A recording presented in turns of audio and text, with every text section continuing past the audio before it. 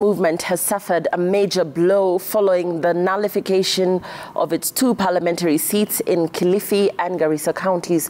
The High Court nullified the election of Lagdera MP Abdikadir Mohamed, while the High Court in Malindi annulled the election of Magarini MP Harrison Kombe.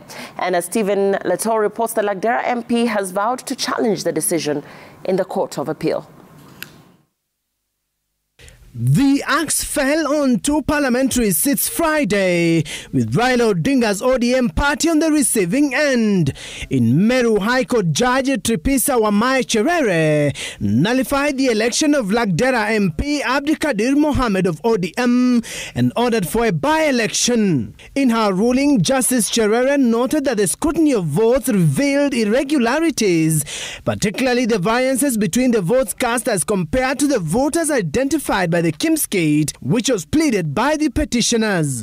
The judgment further said that the scrutiny and recount revealed discrepancies with regard to the voters identified by the Kimsgate and the votes cast and found in the ballot boxes.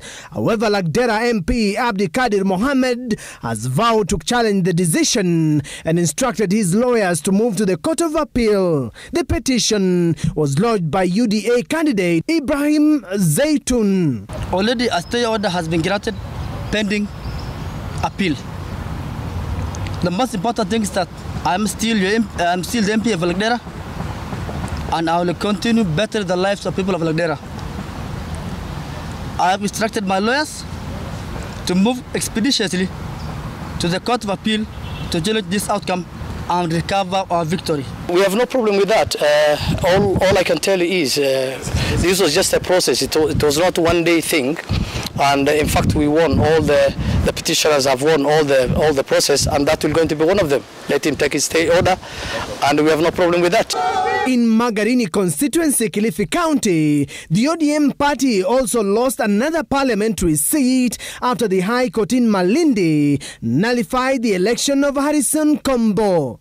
Justice Alfred Mabea, who delivered the judgment, virtually cited massive irregularities, voter stuffing, interchanging of results and reduction of votes. The Malindi court has ordered a fresh election be conducted through a by-election.